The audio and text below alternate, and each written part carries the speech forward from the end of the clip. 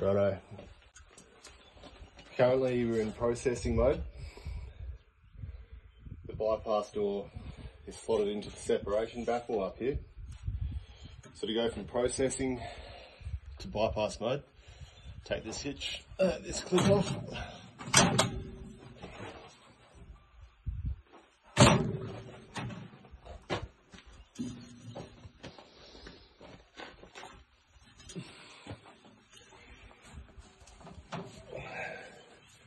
Pull the rubbers out.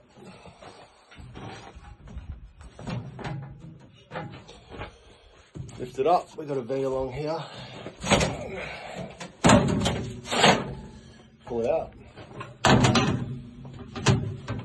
Get the sieve rubber, slide it under it. Slot the V in along here, into the top of the chute, which I haven't done.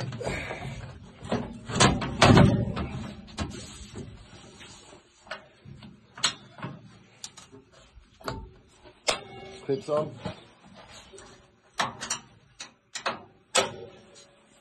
And when we're in the bypassing mode, it's got a little clip over here for the rubber. This one here. So now when we pull the chopper back home, everything from the sieves is going straight into the chopper.